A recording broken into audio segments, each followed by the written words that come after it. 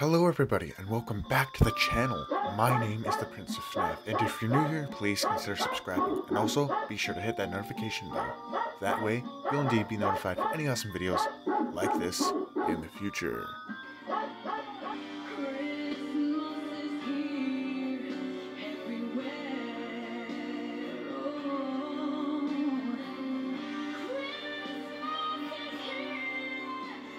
Alright everybody, the first ornament review of the 2021 season. We're taking a look at dog ornaments. And specifically my two favorite dog species that exist. The pug, which I'm sure surprises none of you who are regular viewers of the channel, and the Yorkie. This one is way better because it actually came from a place that sold this ornament.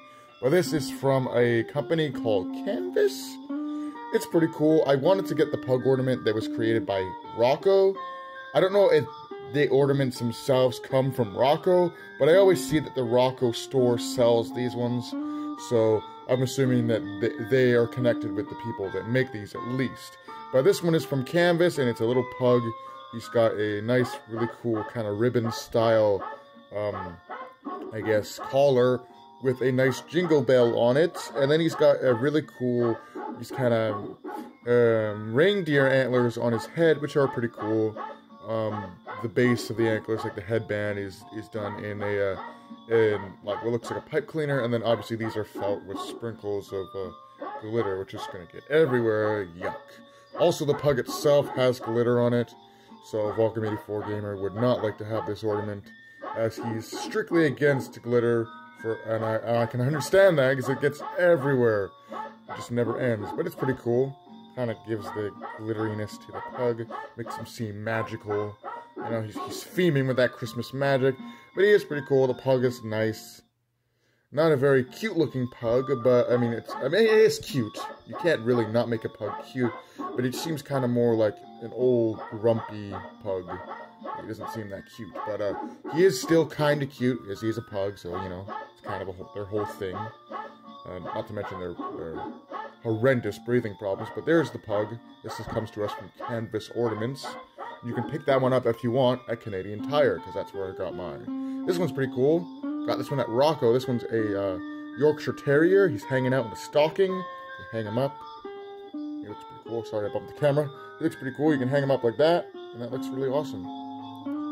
But yeah, I like how he's just kind of curled up there. It looks really nice, and I think it's the most cutest thing ever. This is a Yorkshire Terrier, and I just think the painting and just the sculpting on this particular ornament knocks this ornament out of the park. Now, this is just a generic Christmas ornament, you know, but this one was done by people that really know what they're doing. And that's what I like about Rocco, is they sell these kind of statues and house decor, but it's really well done and surprisingly affordable.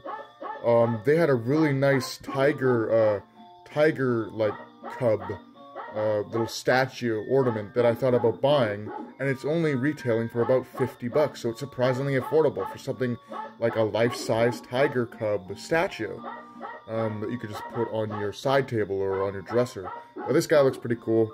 I paid 8 bucks for him, and he's pretty cool. I think I paid about the same for this guy too, even though he's just not as well made as this guy.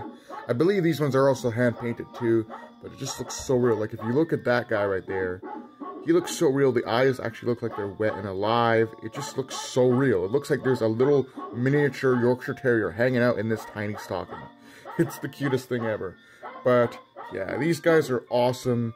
I wanted to get the pug, you know, dog stocking ornament, but this one will suffice too, because I still got my pug ornament.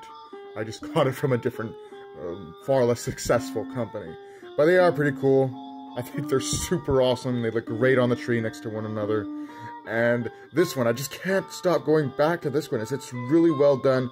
I got my mom one of these for Christmas. I put it in her stocking. And it's a dog that looks eerily similar to Gabe, which is our family dog. So I think she'll enjoy that one. But yeah, I think they're really nice ornaments. Definitely two different styles. This one's a more cartoony kind of, you know, style, and this one's more realistic. As you can see, that it literally looks like a mini freaking Yorkshire Terrier hanging out in a stocking. How cool is that? This marks the beginning of the Christmas 2021 review season on the channel, so rest assured you can look forward to seeing other awesome ornaments featured on the channel like this one, and even Christmas movies throughout the December season. So that being said, hope you guys enjoyed. Do take care, have a great night, and happy holidays. Merry Christmas.